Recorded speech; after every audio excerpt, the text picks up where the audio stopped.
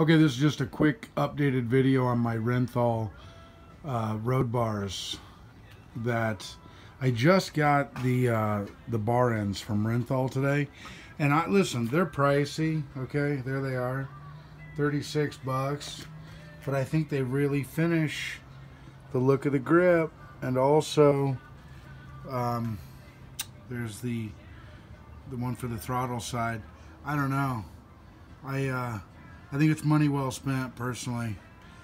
So, there we go. So we got the new Renthal medium road bars with the $36 bar ends. I could have, I guess, mixed it up a little bit, gone with a different color, but I decided just to keep it black. I like the black and blue of the of this bike right here, and I don't really want to add any extra colors into the whole color scheme. So anyway, that's my 2 cents. 36 bucks for some Renthal bar ends. What the heck? You know, you're gonna skimp on something like that?